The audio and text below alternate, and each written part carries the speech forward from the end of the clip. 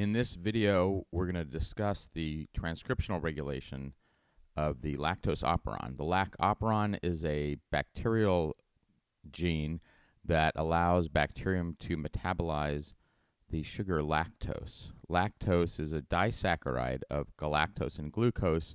It's a beta-galactoside because it's a beta linkage between the number 1 carbon of galactose to the number 4 carbon of glucose. In order to digest and utilize the sugars for energy, bacterium and other organisms need to break this beta linkage. They do so with an enzyme called beta-galactosidase. The bacterial enzyme is encoded by a by an open reading frame referred to as LAC-Z. The operon is a typical gene with a promoter and a transcription unit, as you should all be able to draw. The RNA that is made contains 3 open reading frames: the LAC-Z open reading frame, the LAC-Y, and LAC-A open reading frames. We're not going to talk about any of these open reading frames. Instead, we're going to talk about the transcriptional regulation and the activity that occurs at the promoter. So I've expanded the promoter here, and the promoter, as you are all aware, is the binding site for the polymerase. And here is the bacterial polymerase with sigma factor attached. Sigma factor is required for bacterial RNA polymerases to bind to and recognize promoter sequences.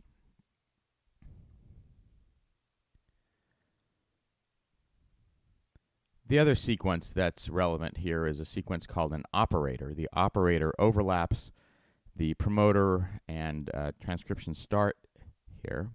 And the operator is the binding site for a protein that is made by another gene, a protein that is a repressor protein.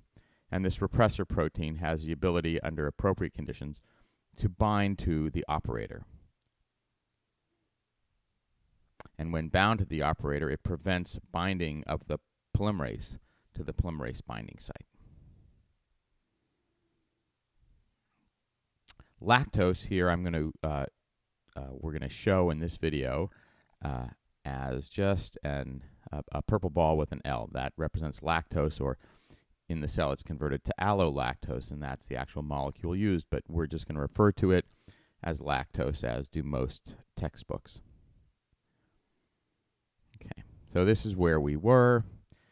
In a cell that is exposed to lactose, there's lots of lactose inside the cell. And lactose, the repressor protein, has binding sites for lactose. And when lactose is bound, there is an allosteric change. It changes shape and is no longer able to bind to the repressor. It is no longer able to bind to the operator. So the repressor, when bound to lactose, is no longer able to bind the operator, making the polymerase binding site, the promoter, available for the RNA polymerase, and then the polymerase can initiate transcription. Okay. The repressor protein is made by another gene and is present all of the time. There's another element that's relevant as well. This element is upstream of the promoter. It is adjacent to the promoter.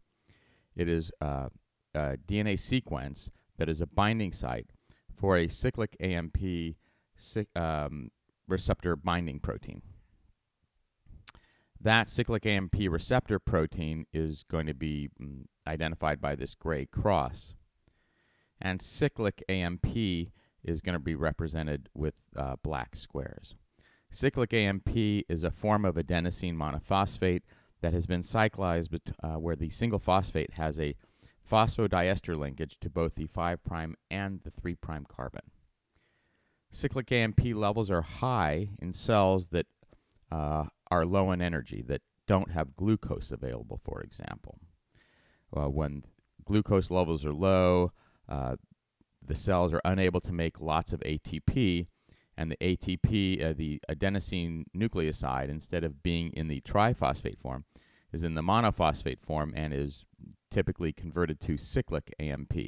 So high levels of cyclic AMP represent conditions in the cell where energy is low, where glucose is typically not available. Okay, so we're going to ignore the repressor for the moment to talk about the activity of cyclic AMP. So in the condition where there is no glucose, cyclic AMP levels are high. When cyclic AMP levels are high, cyclic AMP is able to bind to the cyclic AMP receptor protein, and that complex now is able to bind to the CAMP-CRP binding site, the DNA on the DNA. Binding of this complex to the CRP binding site enhances the binding of RNA polymerase to the promoter. So under these conditions,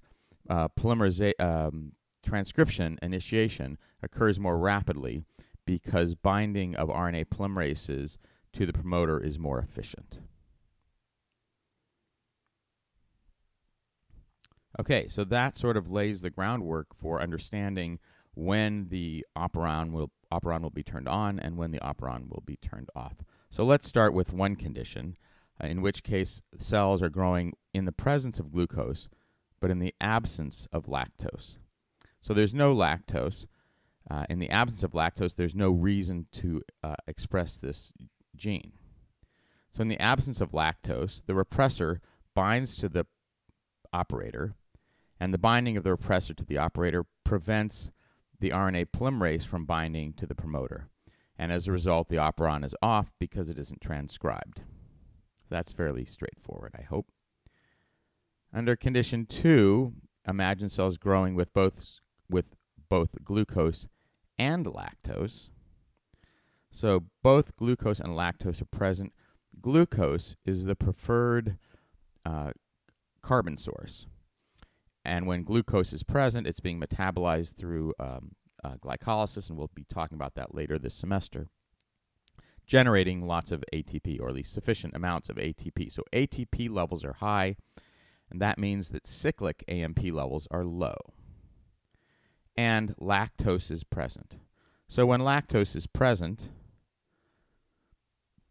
lactose binds to the repressor, causes an allosteric change so that the repressor is unable to bind to the operator, and making the promoter available for binding by RNA polymerase, and the gene can be transcribed as RNA polymerase initiates transcription. Okay, so in this case, the gene would be transcribed. The third condition we'll talk about is growing on lactose only in the absence of glucose. Under these conditions, lactose is present. However, there's no glucose, and in the absence of glucose, ATP levels will not be high. Instead, cyclic AMP levels will be high. High levels of cyclic AMP will bind to the cyclic AMP receptor protein. So, lactose binds to its repressor and causes a steric change, an allosteric change, so that the repressor can no longer bind to the operator. Cyclic AMP binds to its receptor protein, which can now bind to the DNA binding site. Binding to the DNA binding site now enhances binding of RNA polymerase so that it occurs more efficiently, and the gene transcription initiates, and the gene is expressed. Expression with the cyclic AMP-CRP bound to its binding site can enhance transcription 50-fold higher than if that complex were not present. So this operon, in fact, has the ability to be off when the